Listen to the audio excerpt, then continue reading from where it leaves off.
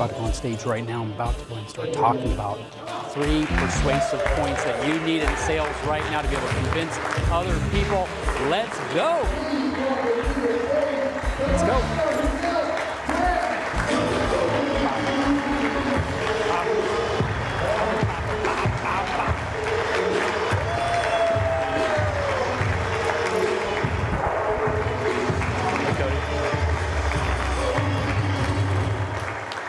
Oh, wow.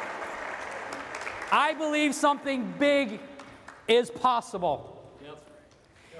And when I walk off that stage, when I'm done here, I believe that you're going to believe that something big is possible for you. See, anything that's ever been created in the world has first started in the mind. In the beginning, God created the heavens and the earth, and He said, "Let there be light," and there was light. He spoke it into existence. Do you know what? We can also speak things into existence as well. See, what happens in the mind a lot of times is that there's things that hold us back. I want to ask you, what's holding you back right now in your mind? Because you know what ends up happening is this, is that when you start taking the first step out, your mind now pushes you out of the comfort zone. You know what's going to end up happening? I guarantee it. There are people that are going to try to hold you back. And I'm going to sit here and tell you, don't let people hold you back. Because when you let people hold you back, the entire world is held back. I see posts all the time where people sit there and they make fun of Elon Musk. Oh, he just did this because the government gave him money. If he listened to what other people said, the entire world would be held back. We would not be the same world that we are today. So I'm telling you right now, don't let people hold you back. Who in here wants to know what it takes to be successful? Yes or no? So that question was given to me by an employee just recently. I was walking to my call center and this employee stood up and said, "Hey Greg, let me ask you a question. What does it take to be a millionaire and to be very successful?" I said, "Do you want to know?" "Yes, yes." "Do you want to know?" "Yes." Yes. Here's what it takes to be very, very successful. You have to be the best at what you do. If you want to be absolutely successful in life, you have to be the very best at what you do. I then asked him this question. What is the most expensive piece of equipment in a restaurant? Let me ask you that question. What's the most expensive piece of equipment in the restaurant?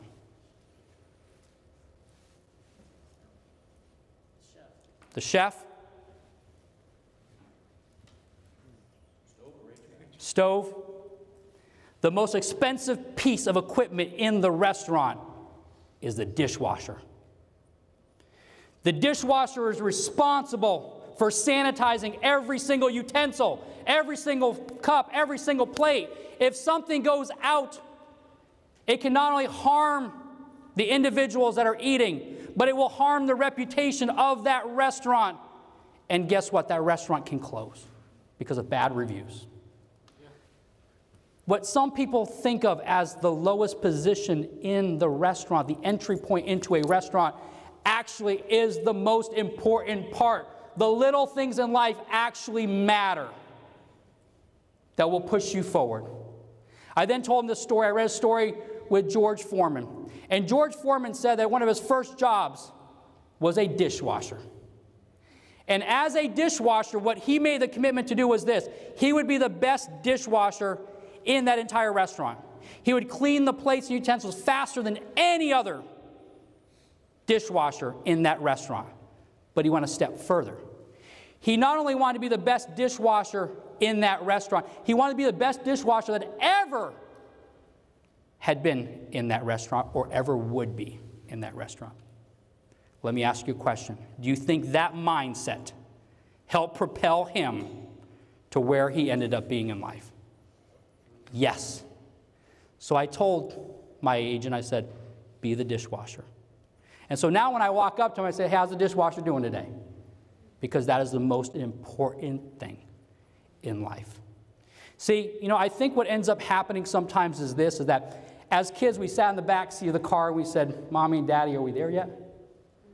I've got 2 kids. I got a 3-year-old and a 6-year-old. As adults, what ends up happening? We're in control of the vehicle, but we're still asking ourselves the exact same question. Are we there yet? Because we hold ourselves back in our mind. So what I decided a long time ago is I wanted to be the very best salesperson on the planet. And every day I wake up to try to keep that going forward. So what I'm going to do today is this. I'm going to talk to you about 3 things that I think needs to happen in order to be successful in selling and in persuading other people. So I call them the 3 persuasive points. The first way to persuade somebody else to do something is this, is you have to focus on the problem. If you don't spend time with me, you can't know what my problem is. I took it so far that I wrote a book, Sell the Problem, Not the Solution. Because so many salespeople, if you're new to the industry, they try to sell the solution. They don't focus on the actual problem itself. So I want you to do this as you're writing it down. I want you to write down, what is your biggest problem right now? And I want you to write that down. What's my biggest problem right now that I'm having? And I'm going to tell you something. I can tell each one of you what your problem is. Here's each one of your problem. It's also my problem. We believe that we shouldn't have any problems. And those limiting things allow us to be held back. Because when we are faced with problems, we think in our mind, we shouldn't have any problems. And that stops us from moving forward. We all have problems. All of us are hit every single day with problems, but the good ones decide to go ahead and go around it and realize it's a part of life. We all have problems. None of us escape this life unscathed. So when you have a problem, when you're looking at a problem, it has to go hand in hand with the pain point.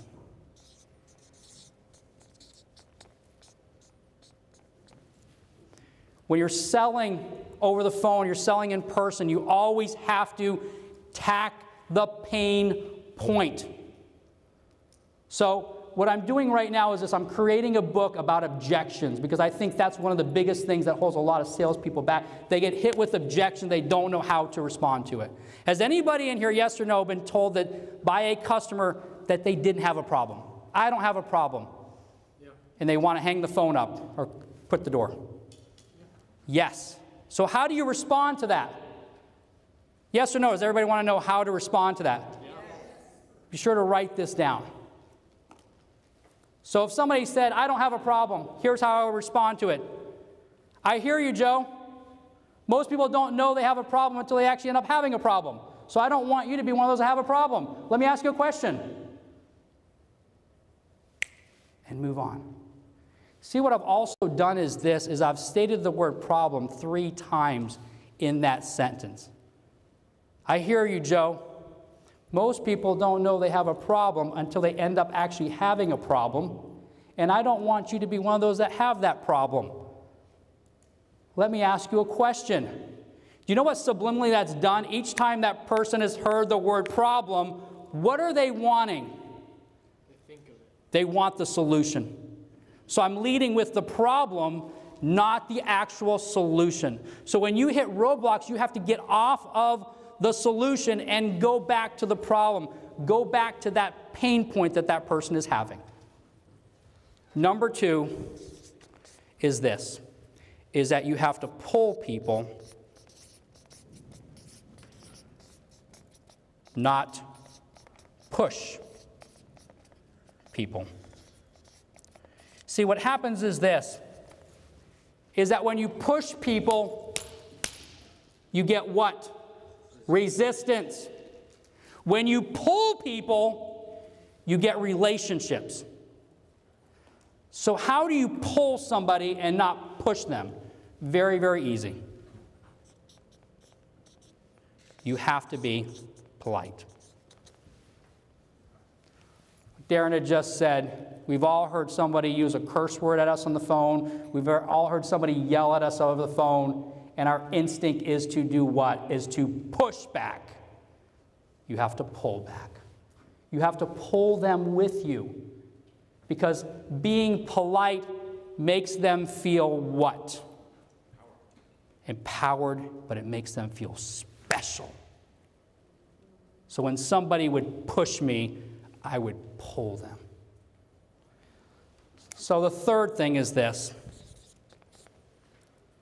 Third thing that you have to have in order to be able to persuade other people is you have to view every interaction that you are having with another human being when you're trying to sell them is that it is a performance.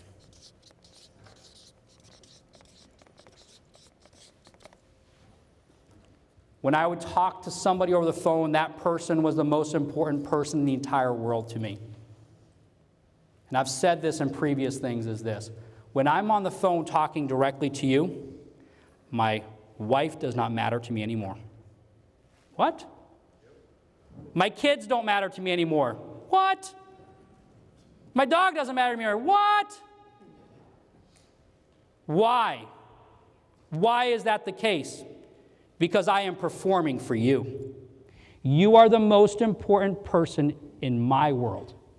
So if I'm making you the most important person in my world, I'm going to expect that you make me the most important person in your world. Now, when I hang up that phone, regardless of what happens to that, my wife becomes the most important person, my kids become the most important.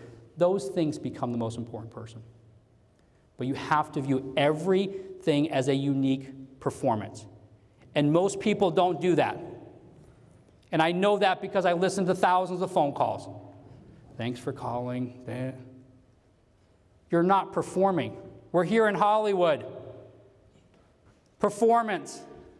So in Hollywood, when you end up going to an audition, they give you what? A script. Does that sound familiar in our business, having a script? So that script, they take that script and they make that unique to them. And here's something else. You have to make it a routine. See, the crazy thing about scripting is this, is that people think that I'm just going to go through a script, I'm going to kind of change things around. Well, guess what? When you start changing things around how you sell people, there's no way to measure what you're actually doing wrong. So I would have a process in place. When I talked to you, I had a process I had to follow. The first thing I had to do is I had to get your zip code. I had to find out where you live. That was the first thing. No matter what objection was coming my way, I had to block all that out. I would say the problem, objection, let me ask you a question. What's your zip code? I've got your address here.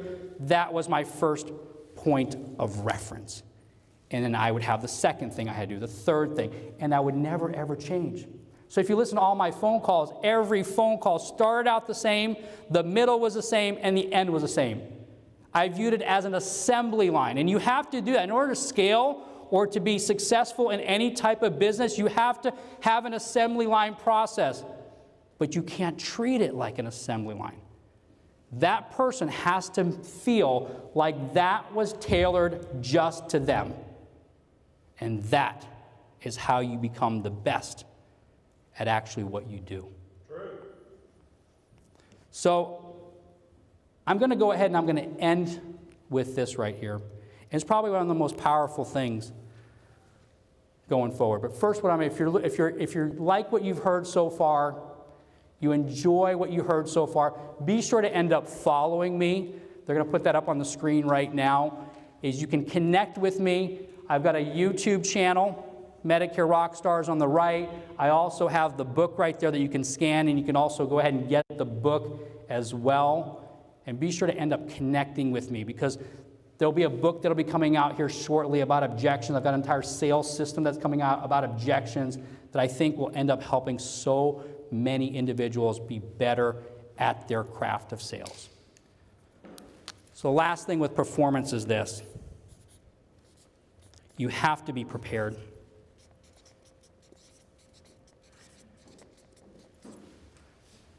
When your number is called, you have to step up. When your number is called, you have to step up. When she says yes or he says yes, it's time to step up. When you're in that delivery room, it's time to step up. When your number is called, you must step up. This quote by Napoleon Hill is so important. Whatever the mind can conceive and believe, it can achieve. Somebody thousands of years ago kept looking up at that moon and said, it's not possible to make it to the moon. But somebody one day said, it's possible. Somebody said there's no way you can call somebody over a phone that's not wireless. Somebody said, it's possible. So a year ago, I didn't really know Cody at all. I had just recently heard about him. I did go out to 8% last year, but about a week or so before 8%, I went to another conference. And at that conference, there were some really good speakers there. I was able to get some photo ops with some of the speakers there. And there was this particular speaker there that was this football player. And this football player, I really enjoyed his talk. His talk was very motivating. It was great. He had so many successes, but he had so many, failures. And so when he got done with his speech, I went and got a photo op with him. And as I was leaving, because I was parked in the back, as I was leaving, I actually saw him getting ready to leave in his chauffeured car. So I walked up to him and I asked if I could take a picture with him. He said yes. I took a picture with him. And I said, you know what? I said, one day you and I are going to do business together. I said, one day you and I are going to do business together. Tim Tebow. There's my post. Great talking to Tim Tebow, one incredible individual. Look forward to hopefully working together in the future. Dated July 16, 2021. Whatever the mind can conceive, the mind can achieve. And here we are in 2022, and I will be on the same stage as Tim Tebow.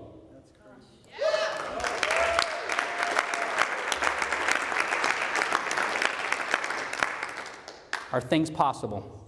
Yes. They're possible if you put your mind to it. Do you want to know a little bit about Tim Tebow? I kind of actually follow these steps right here. So I kept telling Cody, I said, you've got a problem. You got a pain point. You need another speaker. You need another speaker there. You need somebody that's really, really recognizable. Everybody knows Ed Milet. People don't know Jerry Itzel. They're gonna love them when they see them in person, but you need somebody else to draw you. You got a pain point, Cody. You got a problem. Hey, what about Tim Tebow, by the way? Oh, he's a little too expensive. No, I know how much it costs for him. So we kind of started talking. Every time at the conferences, these road shows, I would actually kind of plug Tim Tebow. I would send him pictures. I would send him little things. I helped pull Cody. I didn't push him. Polite. Made Cody feel special. He didn't realize that I was selling him. So now it comes down in July 2022 in Dallas, Texas. It's time to perform. And when I step up on that stage, I'm going to be prepared. Because guess what? When my number is called, it's time to step up. Thank you. I appreciate your time.